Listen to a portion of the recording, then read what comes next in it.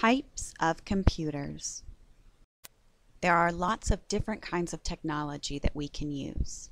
Computers are the main type of technology that we use. Have you ever noticed that computers can look different? Sometimes we have desktops or we have laptops. Desktops are big. They require a table or desk to sit on.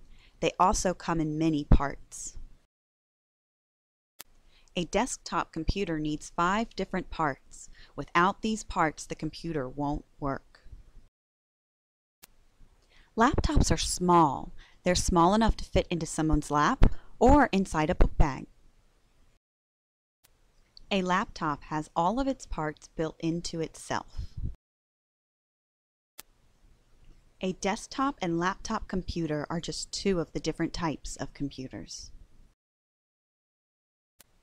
Some other types of computers are supercomputers that can take up an entire room and microcomputers that are smaller than your hand. Now let's review. What type of computer is on the screen?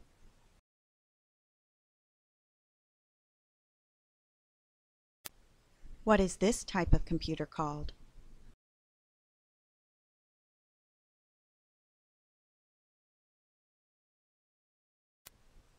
Which of these needs 5 different parts to make one computer? A or B?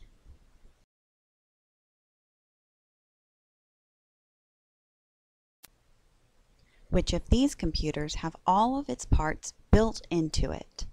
A or B?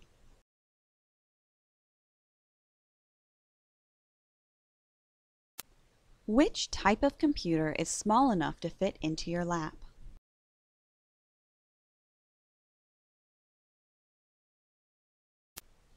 What is a computer called when it's so big it has to sit on a desk or table?